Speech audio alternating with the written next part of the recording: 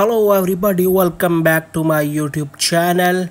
Today I'm going to show you how to fix photos are not showing on my iPhone.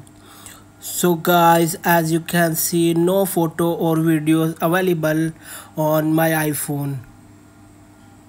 Let's fix this issue. First of all, open the settings menu on your iOS device. Now tap on your Apple ID at the top of the page. On your Apple ID, tap iCloud. On the iCloud menu, scroll down to find photos and tap on it. Here, make sure that sync this iPhone is enabled. If it's already enabled, turn it off, wait for 5 to 10 seconds, then turn it back on. Now go back to the home screen and check if your photos are visible or not. So as you can see, now the photos are showing in my iPhone.